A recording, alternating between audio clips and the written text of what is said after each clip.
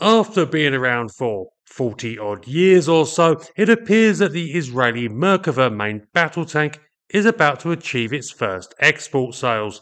Well, official exports, certainly. In a recent interview, the head of CBAT, the Israeli Ministry of Defence's International Defense Cooperation Directorate, said that advanced discussions were taking place with two potential buyers to purchase excess Merkavas from Israeli Defense Forces stockpiles.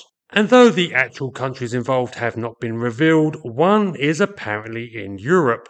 The Merkava first entered service with the IDF in 1979 and has undergone continuous development ever since, becoming a vastly more formidable fighting machine as battlefield experience has shaped the tank over the decades. Renowned for its unique design, which places the engine in the front of the vehicle as opposed to every other tank in service, the Merkava has long been put forward as the best tank in service on the planet.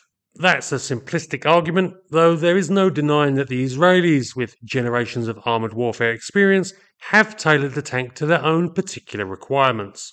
Indeed, this year the IDF are taking delivery of the Merkava Mk.V, which is almost certainly the most sophisticated MBT in the field today, mainly because of its integration of the Iron Vision augmented reality visual system, which allows crew members to see through the tank in any direction. Though the new prospective clients are not going to be getting Mk.Vs, at least I would be literally amazed if they did, the acquisition means that the IDF's tank fleet is going to be freeing up older Merkava Mk.IIs and probably Mk.IIIs from their reserve stocks, and it is likely these are going to be sold on.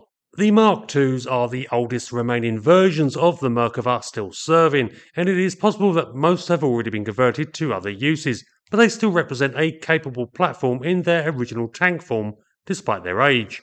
Equipped with a 105mm gun, the Mk.IIs first entered service in 1983 and were a product of the IDF's experience from fighting in built-up areas in the 1982 Lebanon War. It was followed in 1989 by the Mk.III, which added improved engine, armour and firepower in the shape of a 120mm cannon. These still form the majority of the Merkavas built, and likely will be the model exported, as there are now several hundreds in reserve status that will become surplus requirement once the Mk.Vs get into the IDF's prime armoured units. Despite its age, the Mk.III is an extremely competent and formidable tank, and certainly could hold its own on the battlefield today. Which all leads to the musings on who is talking about buying and why. Much of the speculation has been that the recipient may be Ukraine, or indeed another nation that is buying them on behalf of that country as military aid and will be transferring them shortly after purchase. After all, Ukraine has quite a need for any tank it can get its hands on right now. And considering that the Ukrainian tank park consists of examples of practically every major MBT type built since 1960, adding the Merkava wouldn't be entirely surprising, even if it did mean a further collapse in the mental state of the Ukrainian logistics corps from adding yet another type to their battle line. But to be honest, it seems more likely that the unspecified parties are more interested in replacing the tanks that they already have sent to Ukraine, or else freeing up stocks of existing models that they have in service themselves, like legacy Soviet types like the T-72, or else Leopard 2s. Both of these tanks represent significant portions of the numbers of tanks that have been sent to Ukraine as part of military aid packages from European nations already, and so switching them out of service for Merkavas probably makes sense. Plus, while the talk is about which European nation may be the prospective purchaser, no one really is thinking about the other potential customer that the Israelis have mentioned. If the Israelis are happy for a direct transfer of Merkavas to Ukraine, perhaps the United States is planning to purchase a batch, which it can package together with the European contribution. But I am not so sure that they are, as though the Israelis have said they will now sell weapons for use by the Ukrainian military, they have been leery about aggravating the Russians too much. With Merkavas being so utterly distinctive and nations supplying tanks to Ukraine tending to really draw ire from the Russians, it seems likely that the Israelis might not want the aggravation. Mind you, it's Israel, a nation quite famous for just going, meh, we don't care, when it comes to some issues, so maybe they aren't too concerned. But there are plenty of countries out there with good defence relations with Israel who operate old Soviet tanks and Leopards.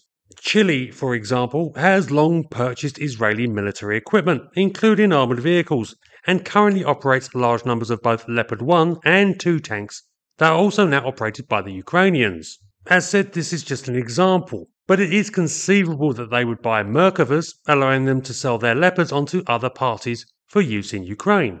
Because here is the thing. The war in Ukraine means that the international stocks of modern battle tanks are running out.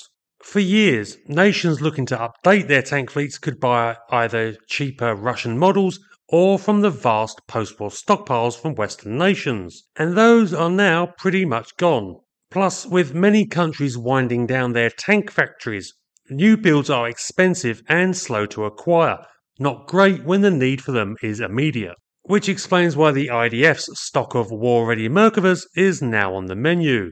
No one else really has stocks that are available. So watch this space, because though I suspect we won't see Merkavas on the battlefields of Ukraine, I've been wrong plenty of times before on this conflict. But I will say that if there is one lesson to be drawn from this situation, it's that perhaps other nations should learn from Israel's example of better to have an MBT and not need it than to need an MBT and not have it.